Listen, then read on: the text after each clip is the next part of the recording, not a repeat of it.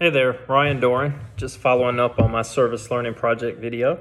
So we were posed with two questions for this reflection. The first one was, what did you learn about in health assessment that contributed to your service learning project? Well, one of the things we talked about in our health assessment course was due to the ongoing pandemic. We had to really be focused on PPE, donning and doffing.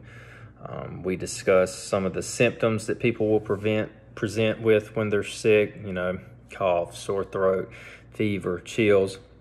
And I had the flu shot for adults, so you really need to be able to assess individuals when they come in. A lot of times they're just going to say, oh, I don't feel well, I have chills or whatnot. Well, that can be caused by a lot of things.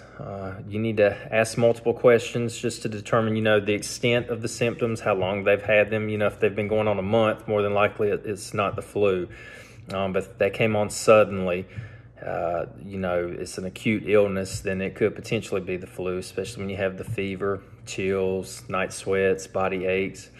So health assessment taught us to look for those cues and to ask probing questions.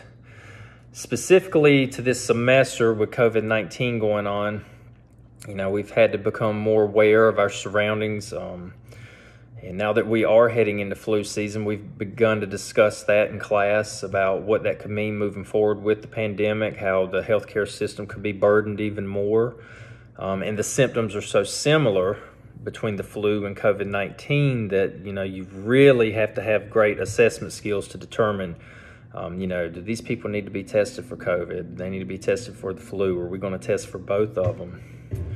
The other question we were posed was, in what way did your service learning project contribute positively to the community? Hopefully in the next few days, these videos will start making it out into the public, which, they were intended for. And mine specifically, I think, along with the mask wearing, is going to be a really important one. A lot of people are getting complacent. COVID's been going on in earnest since March now, I believe, and people are getting fatigued. But, it's the time of year when we expect the flu to come around, but everybody's burned out with the masking, and I don't think people are washing their hands as much and cleaning their workstations or their homes, being as diligent about that as they were. And I think my video is going to help reinforce that these two could be, have a synergistic effect this fall and winter, and that we really need to refocus on that. And the best way to help prevent the flu is going to be taking a flu shot. And hopefully the little video that I included showing, the gentleman that was inoculated in the emergency department, just how quick and painless it was. You can see from the video that he didn't even flinch. And I spoke with him. He didn't want to talk too much on camera, but I spoke to him, and he doesn't like taking shots. Nobody does. I'm not scared of needles, but I don't like them. I don't want you sticking a foreign object in my body if you don't have to.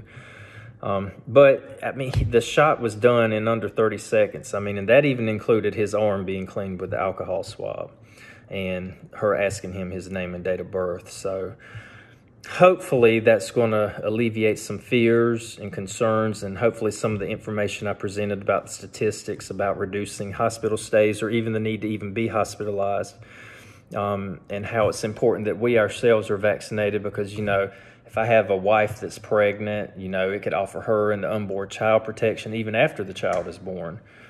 So things like that, that the general public just doesn't consider on a regular basis, I think that's going to be the most beneficial aspect for my video. Thank you.